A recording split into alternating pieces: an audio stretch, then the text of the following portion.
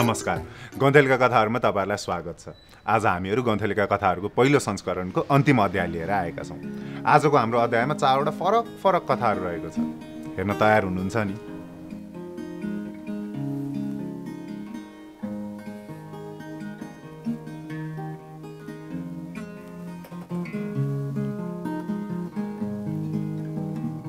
चिसो चिसो हावा बग्यो मुटुमै बिज्ने यसरी नै हो कि मेरो जिन्दगी बित्ने हो रामसाइलीमा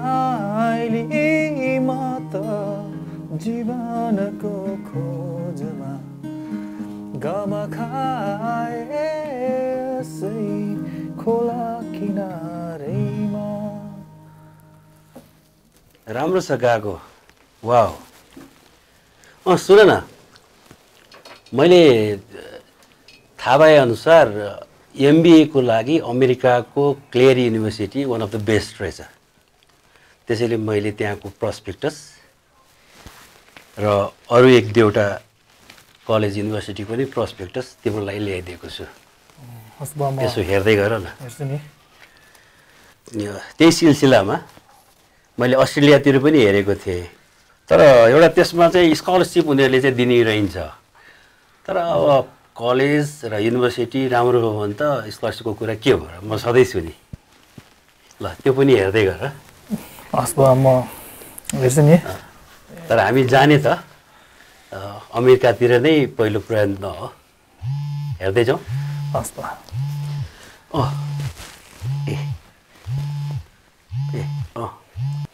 हेलो। भन्नुहोस् न।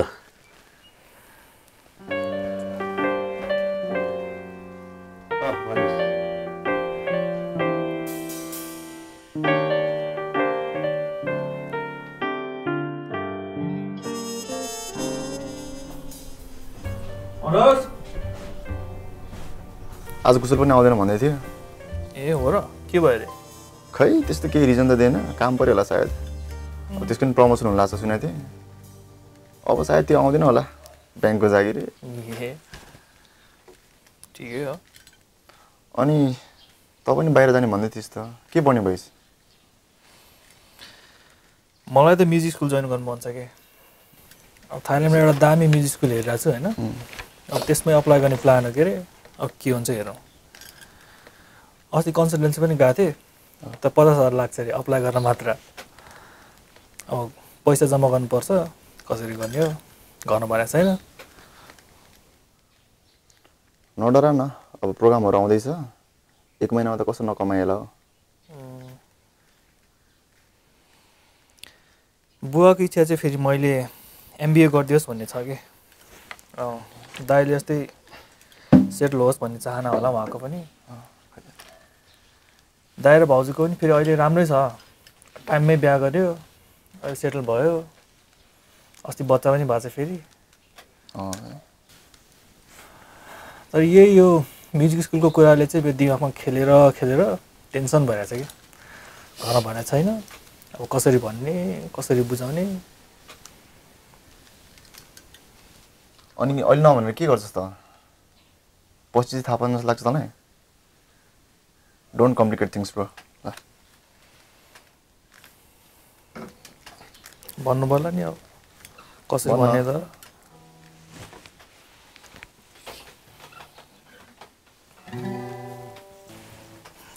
ट्युन भएको छैन जस्तो क्या अलिकति, खै गर्दा ट्युन भएको छैन यार।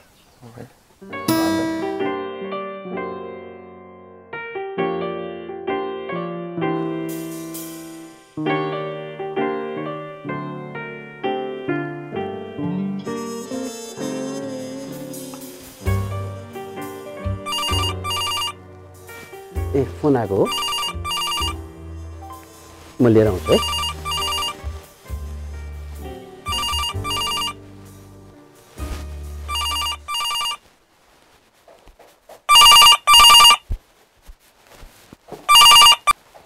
हेलो हजुर, यो विशालजी हुनुहुन्छ होला?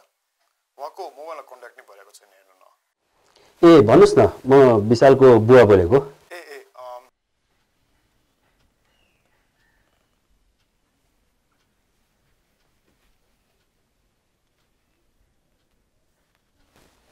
तिम्रो कन्सल्टेन्सीबाट फोन आएछ। तिमीहरू पहिले एज्युम गर्छौ हामी यङ जेनेरेसनलाई इल्डर्सले बुझ्दै बुझेन भनेर। वास्तवमा हामीले प्यारेन्ट्सले त एउटा तिमीहरूको खुसी देख्न चाहन्छौ, सहिले पनि। सरी बुवा। जे होस्, परिवारमा बसेर कुनै पनि समस्याहरू छलफल गरेमा सल्भ नहुने भन्ने कुरै हुँदैन। जति हामी छलफल गर्दैनौँ त्यति नै कम्युनिकेसन ग्याप बढ्दै जान्छ र एक आपसमा विश्वास पनि हुँदैन। अब तिमीले त्यो थाइल्यान्डको युनिभर्सिटीमा जहाँ एप्लाई गरेको थियो त्यहाँ एउटा क्लासिकलमा चाहिँ एउटा पिसमा चाहिँ तिमीले गिटार बजाएर पठाउनु पर्ने रहेछ। एकचोटि त्यो बनाएर पठाइदेऊ न है। बरु तिमीलाई सुट गरेर पठाउनु पर्ने हो भने म पनि छु नि। I can help you. Let me know, just let me know. Thank you बुवा।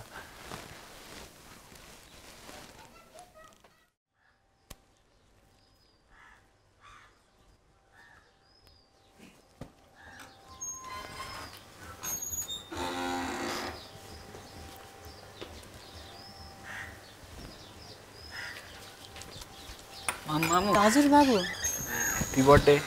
ए थ्याङ्क यू बाबु। ए साँच्ची त आज नै झन्डै बिर्सेको है। अनि तिमीलाई के खानु मन लाग्छ दिउँसो मगाएर खाऊ है। भरेको लागि चाहिँ म बाहिरबाट डिनर लिएर आउँछु है।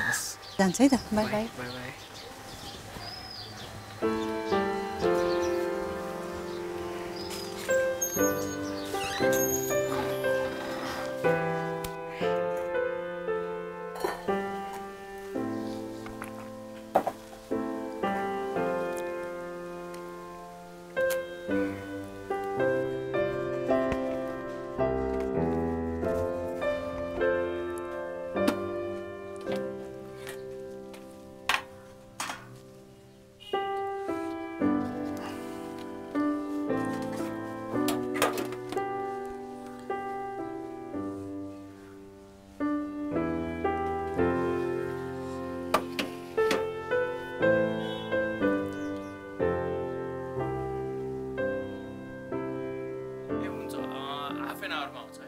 हजुर हस्। अनि त्यो बर्थडे केकमा चाहिँ ह्याप्पी बर्थडे मम लेखिदिनु है।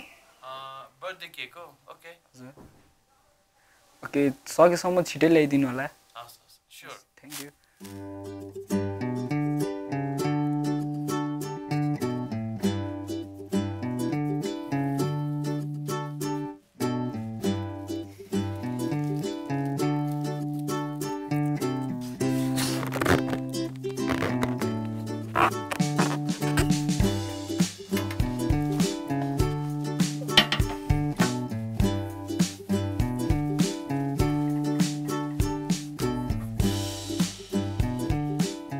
ठिकै छ, त्यसो भए एउटा पेन किलर लिनुहोस् है। अनि त्यसले ठिक हुन्छ, आत्तिनु पर्दैन। अनि सुन्नु न साँच्ची त म भरेको पार्टीमा सायद आउन भ्याउँदिनँ जस्तो छ है। सकेसम्म मिलाउने कोसिस गर्छु, मिल्यो भने आउँछु, नत्र भए चाहिँ आउन भ्याउँदिनँ होला सायद है। हस् हस्, हुन्छ हुन्छ, हस्, थ्याङ्क यू।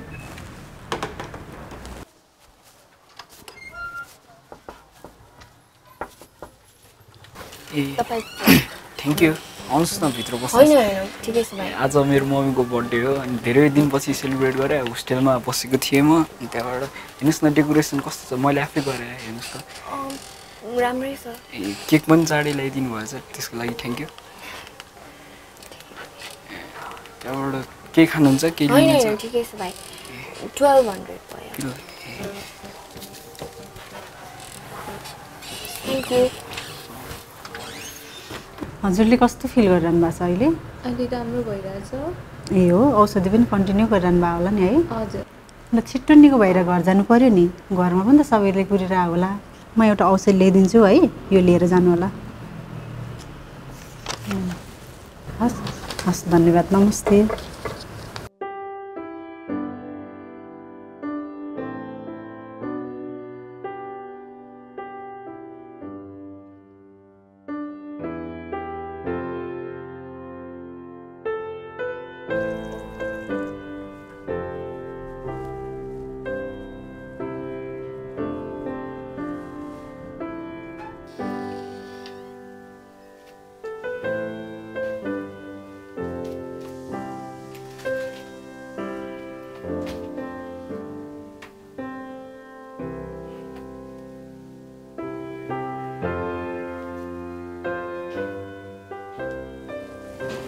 बाबु बाबु सुत्यौ सुत्सक्या हो बाबु सरी ल आज हेर न काममा कस्तो ढिला भयो है छिटो आउँछु भनेको झन् धेरै पेसेन्ट आएर आउनै पाइनँ ठिकै छ अब के काटौँ न त त्यसो भए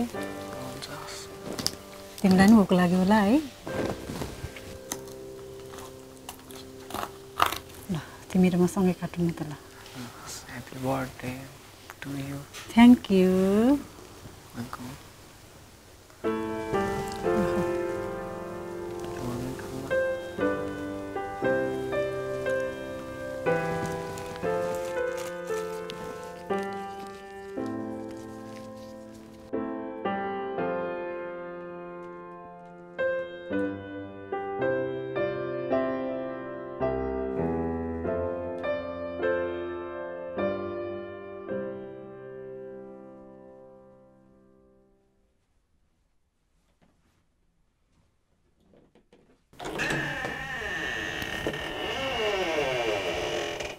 बाबु सुत्यौ के निन्द्रा ला छैन मलाई पनि हेर न कस्तो निन्द्रै लागेन कतै जाने हो त हुन्छ त्यसो भए रेडी भयो है त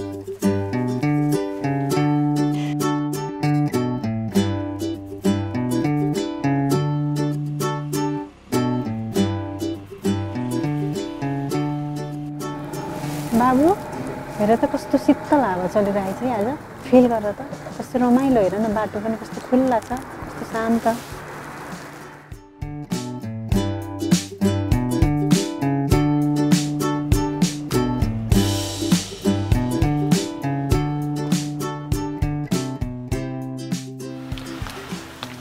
पलम पिचकारी जो तूने मुझे मारी सीधी सादी छोरी कुंवारी हो गई हगीज पहन के जो तूने मारा ठुमका लट्टू पड़ोसन की भाभी हो गई जिप्पाई ते किन तिमीबाट टाढै बस है कसैले मलाई तिमीसँग देख्यो भने बेइज्जतै हुन्छ टाढा बस चिन्दैन म तिमीलाई चिन्दैन के भएर लट्टू पड़ोसन की भाभी जिन्सलाई हगिङ्स बनाइदिएको छ अझ त्यो लास्ट पार्टको के अरे अझ मैले बिर्सेँ एकचोटि फेरि गाउँ त रेकर्ड गरेर तिमीलाई सुनाउँछु पलम पिचकारी जो तूने मुझे मारी सीधी सादी छोरी को हगिस पहन के जो तूने मारा ठुमका लट्टू पड़ोसन ठिकै छ त नि हगिस पहन के जो तूने मारे ठुमका लट्टू पड़ोसन की भाभी हो गई अनि इट्स मेक्स मोर लजिकल पनि के कसरी लजिकल सेन्स गर्छ ल सुन है हगिस कसले लगाउँछ बच्चाले मामु मलाई सुसु आयो भन्न सक्ने केटाकेटीले त हो नि हगिस लगाउने अनि हगिस लगाएर त्यो नाच्यो भने केटाकेटी कस्तो क्युट देख्छ अनि भाबीहरूलाई त्यो देखेर लट्ठ के ठुम्का मारिदियो अरे कि अनि भाउजू आर एसोसिएटेड विथ बच्चा के पहिलेदेखि नै मदरली हुन्छ नि त लजिक द्याट्स सेक्सिस्ट है बट दिस इज नाइस बुढो यता हुन हजुर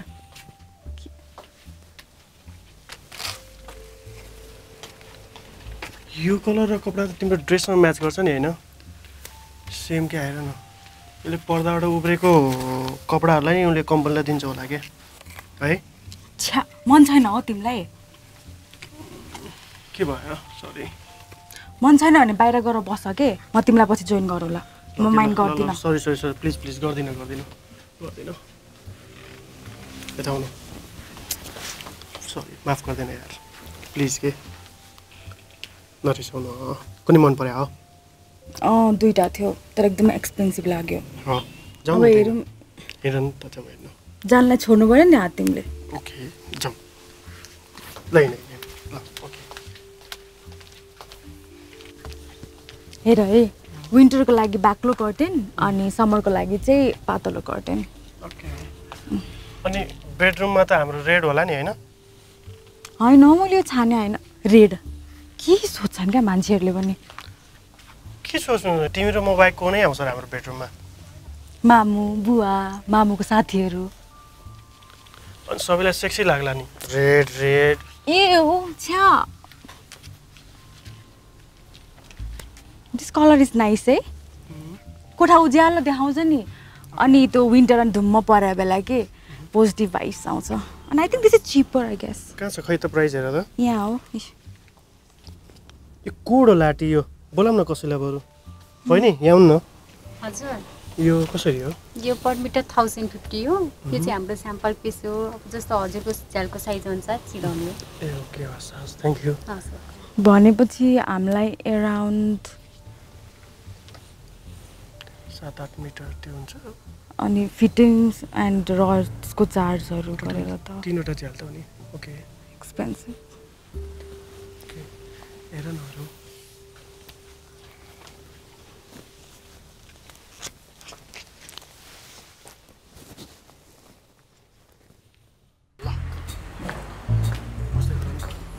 कहाँ जाने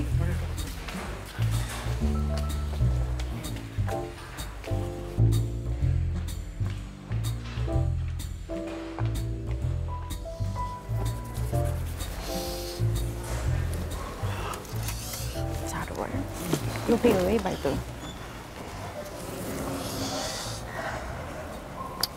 कति राम्रो यार परी फुल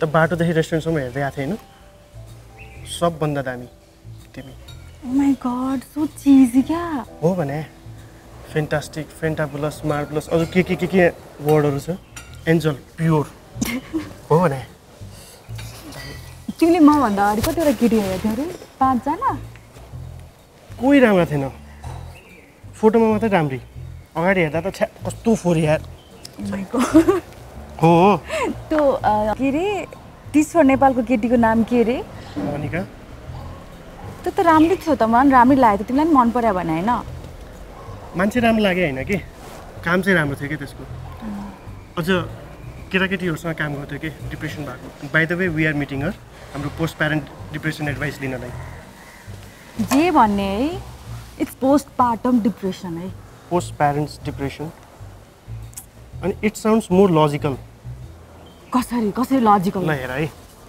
प्रेग्नेन्सी पछिको डिप्रेसन या हामी प्यारेन्ट्स भइसकेपछिको डिप्रेसनलाई पोस्ट पार्टम डिप्रेसन भन्छ नि अनि पोस्ट प्यारेन्ट डिप्रेसन भन्दा मोर लजिकल साउन्ड गर्छ कि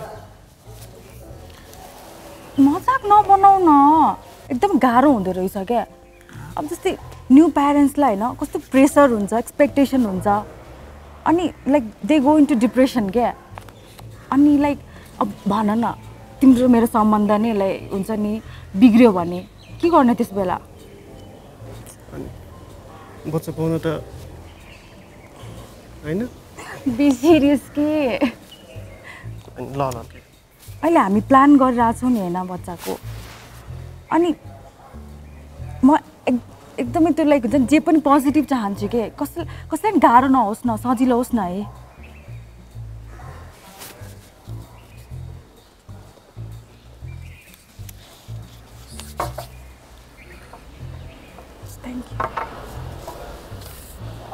तिमीलाई अघिको पर्दा मन परेको थियो है कस्तो महँगो थियो अहिले हामी बच्चा प्लान गरिरहेको छौँ अनि त्यस्तो महँगो हालेर किन्नु भएन नि त यस्तो फजुलमा खर्च हुन्छ नि त यस्तो हो कि कार्पेट पर्दा भनेर चाहिँ वान टाइम इन्भेस्टमेन्ट हो कि एकचोटि किनेपछि 10 वर्षलाई ढुक्क अनि एकचोटि किन्दा दह्रो किन्यो अलिकति एक्सपेन्सिभ परिहाल्छ तर दह्रो किन्यो नि पछिसम्मलाई टिक्छ कि अनि तिमीले भने होइन पछिसम्मलाई सोच्ने भनेर हो अनि अहिलेदेखि सोच्नु थालौ नि त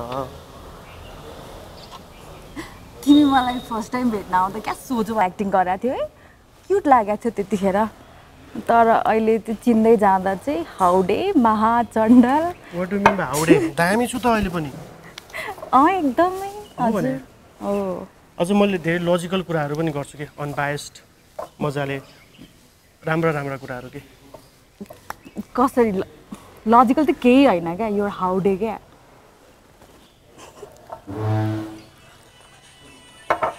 यो खाम न गीत बज्यो सुन हेर है हगिज भन्छ हेर है जिन्स भन्छ के हेर सुन त्यो नबिगार न गीत भएको गीत नै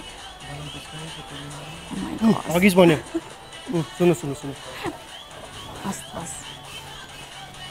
के खाने अमलेट खाने अमलेट खाने नखाने अमलेट पिज्जा जस्तै देख्छु देख्छ भन्दैन टेस्ट एउटै हुन्छ आज काम टन्न छ अफिसमा आज प्रेजेन्टेसन छ मेरो त्यसपछि मिटिङ छ दिस इज भेरी इम्पोर्टेन्ट यो भयो भने त नेपालमा फर्स्ट टाइम हुन्छ होला सायद हाम्रो यो गर्लाको काम चाहिँ यु टेक केयर आफ्नो केही परेर मलाई कल गर है I keep on updating you through out the day के हुन्छ गएको and take care of my चार एज वेल है बाई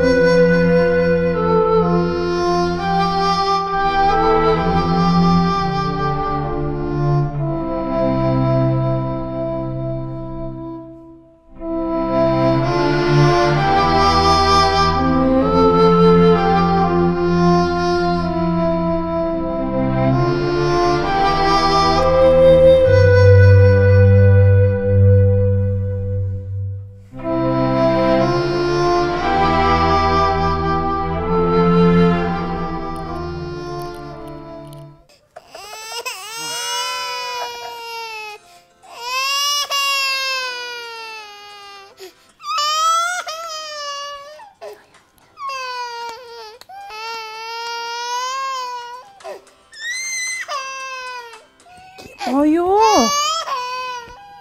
के भयो बाबा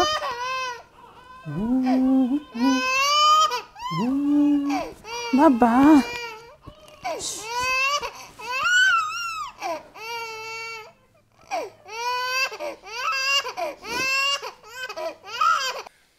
अब के गर्ने आइमाईको जिन्दगी त्यस्तै त हो नि अब केटाकेटी जस्तो हुँदैन बच्चा पाइसकेपछि बच्चालाई हेर्नै पर्यो जहाँ जहाँ आफू जाने त्यही बच्चा लग्नु पर्यो बच्चालाई धेरै माया गर्नु पर्यो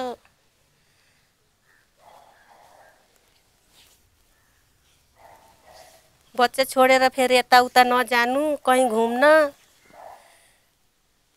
अब बच्चा बढिसकेपछि त जान पाइहाल्छ आज राम्रो भयो प्रेजेन्टेसन मिटिङ पनि राम्रै भएको थियो यो सोचेअनुसारै भयो मन परायो उनीहरूले यो अनुसार गयो भने चाहिँ will be at the top के अब तिम्रो कस्तो गयो दिन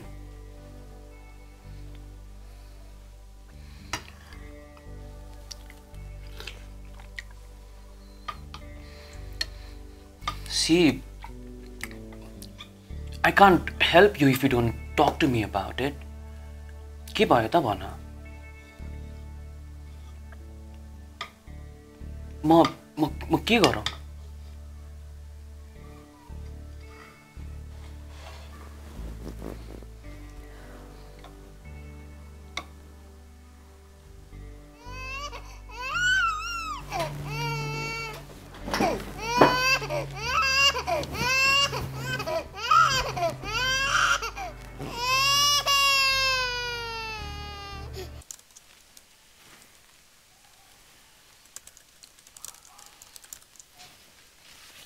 Say something. At least मलाई त भन के भयो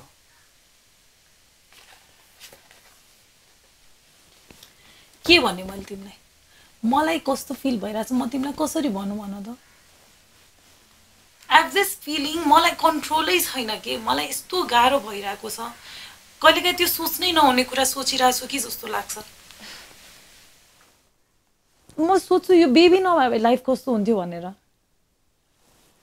अनि फेरि त्यो सोच्दा नि गिल्टी फिल हुन्छ तिमी आफूलाई हेर तिमी कति अचिभ गरिरहेछौ हेर त दिन रात काम गरिरहेछौ तिमीले चाहेको काम गरिरहेछौ मलाई हेर मैले के गरेछु भन त दिनभर घरमा बसेछु अनि सोच्छु बाहिरको दुनियाँमा के भइसक्यो मान्छेले कति धेरै अचिभ गरिसके कति राम्रो राम्रो कुरा भइसक्यो अनि मलाई आफैलाई हेर्छु कि म कस्तो थिएँ कस्तो भइसके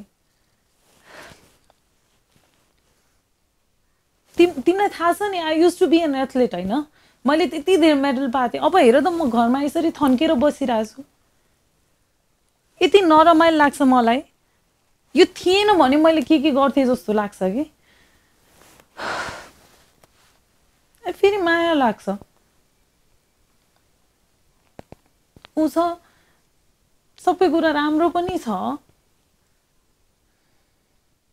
तर हेर न मलाई जहिले यत्तिकै गिल्टी फिल भइरहेछ म त्यो ओभरकम गर्न खोजिरहेछु तर हरेक दिन त्यही प्रोसेसमा आइरहेको छ रिपिट भइरहेको छ म के गर्ने भन त त्यस्तो होइन बा I didn't know about it तिमीलाई त्यो कुराले ब्याड फिल गरिरहेको छ भन्ने मलाई थाहा नै थिएन मैले त बाबुको कुरामा मैले बिचमा आउँदाखेरि तिमीलाई चित्त नबुझ्ला भनेर मात्रै मैले खासै मतलब नगरेको जस्तो गरेको तिमीलाई यो बारेमा नराम्रो फिल भइरहेको छ भने थाहा पाएको भए म यस्तो कहिले गर्दिनँ थिएँ बाबु त मेरो पनि रेस्पोन्सिबिलिटी हो नि त सो आइम सरी कि मैले एकदम इग्नोर गरेको जस्तो पार्ट मेरोबाट भयो अबबाट चाहिँ आई अस्योर यु कि म मेरो रेस्पोन्सिबिलिटीहरू चाहिँ म सबै पुरा गर्छु तिमीलाई गाह्रो हुने त्यस्तो डिफिकल्ट स्टेटमा राख्ने जस्तै म अबदेखि गर्दिनँ एन्ड बाबु तिम्रो र मेरो म्युचुअल डिसिजन हो र रेस्पोन्सिबिलिटी पनि मिलेरै पुरा गर्नुपर्ने हुन्छ you just have to be his momo not a super momo and trust me you are a good momo will do it together